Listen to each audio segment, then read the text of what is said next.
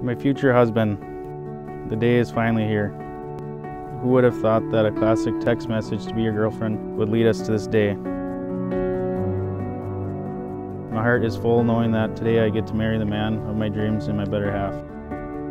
You have grown to be my best friend, my rock, and my soulmate.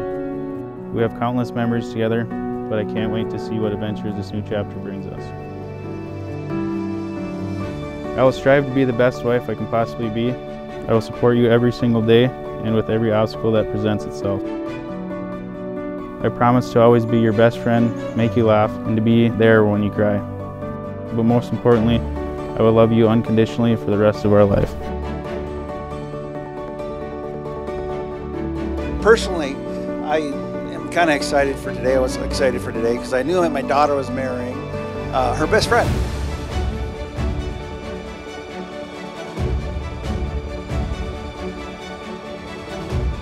I still can't believe it. The day we've dreamed about since we were little girls. The day we've talked about for so many years. Who we're gonna marry, when we're gonna get married, where we're gonna get married, etc. I can't believe the day I watched my best friend marry the love of her life is today. And Derek, who knew that the girl you asked out via text messaging in the 9th grade would become your wife? I have no doubt that you'll take the very best care of her. You two truly complete one another. She lights up when she talks about you and counts down the days until your next rotation. I've enjoyed riding along on your journey for the past 10 years. I wish you a lifetime of love and all the wealth, health, and happiness in the world. My final pieces of advice are to never go to bed angry and always say I love you.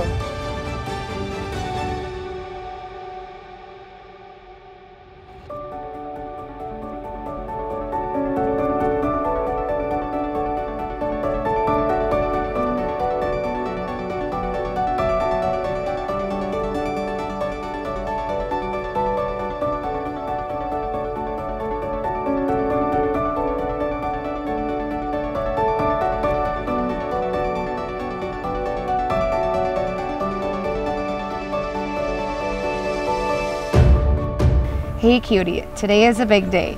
I can't express how excited I am to finally say I do. It has been a wonderful 10 years of dating and I can't wait for many more to come. I want to thank you for everything you have done for me. You are extremely supportive and always back me up. No matter the type of mood I am in, you always find a way to make things better. There is not a minute that passes when I am not thinking about you. I wake up in the morning and you're the first person I text. Throughout the day, I text you letting you know I am always a phone call away. At the end of the night, you are the last person I talk to. In a few short hours, you will finally become a junk. I can't wait to see your beautiful face walk down the aisle. It will take a lot to hold the tears back. Until then, I love you, Sierra. I asked Derek and Sierra some questions about each other, and here is what they said. Derek said, "My first impression of her when we started dating was that she was very unique." In a good way, I'm sure, and didn't care what others thought about her. She was outgoing and adventurous. I knew I wanted Sierra to be my wife right after college. Then, when I knew I would actually propose, was when I got invited to go on a Senski family trip to Banff. I thought to myself, how perfect. Getting to propose to my love in a beautiful place. Sierra said, "My first impression of Derek was, wow, he's pretty quiet for my loud personality. But he had the cutest smile and best laugh. He loves me for who I am. He supports me in everything I do. He makes me feel like literally the only girl in the world. He brings calmness to my life. He's always telling me that everything will be all right." And now, I get the honor and privilege to announce to you all Mr. Derek and Mrs. Sierra Junk. You may kiss your bride.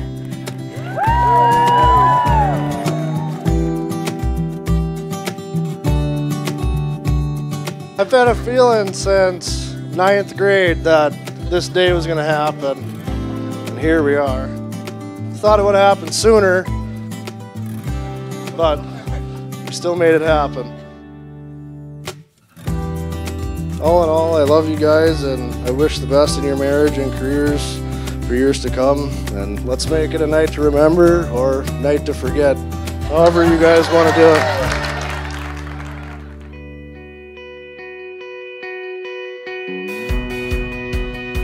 Derek and Sierra have been dating since their freshman year in high school. Derek, he had a homecoming football game. That morning you were looking for a jersey. We didn't know where it was. So come to the homecoming night, we're sitting up in the bleachers. Derek's out on the football field, and here comes Sierra up the bleachers, and she's got this number 34 on. As I'm looking, Sierra looks up and she smiles at me. That's kind of where I first initially remember seeing Sierra.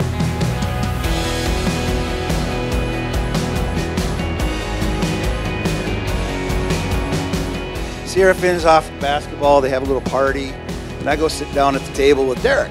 I don't remember how we got on the subject. We started talking, and I go, yeah, Sierra's important to me, and blah, blah. He goes, yeah, she's a good catch.